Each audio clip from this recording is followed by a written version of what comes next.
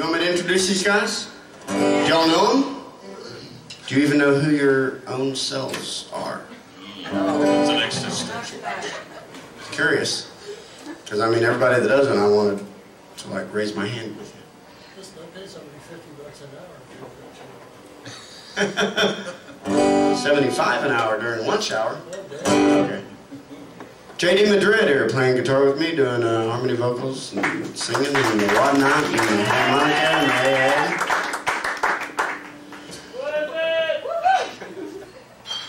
the We don't need any of that, pal. Steve Johnson playing drums.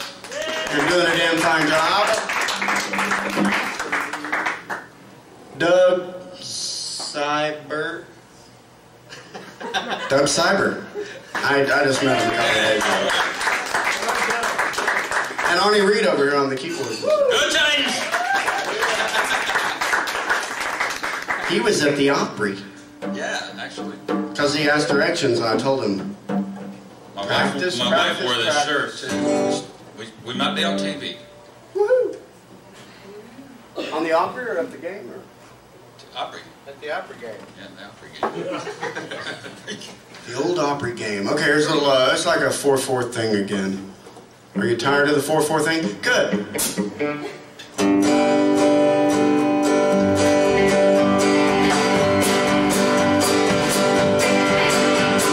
Thought we were forever, thought we had it made.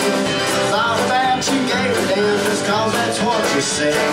Thought your departure time was a long ways away.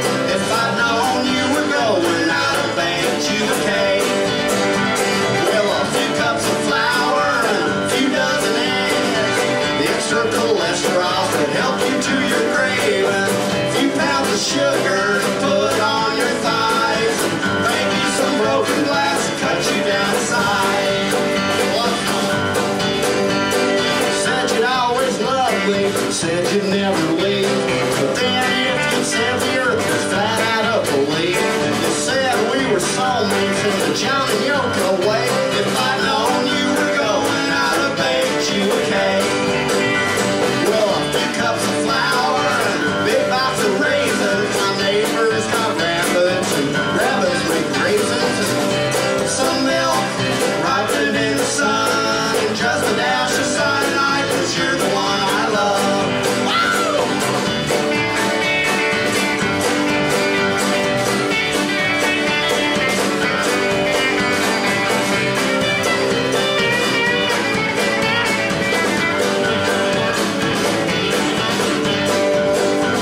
Well, a few cups of flour and a few dozen eggs.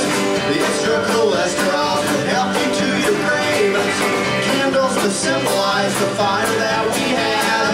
Then I'd say, take this cake and shove it up your ass me again. And I'll tell you the same. If I'd known you were going, I'd have baked you a cake. If I'd known you were going, I'd have baked you a cake.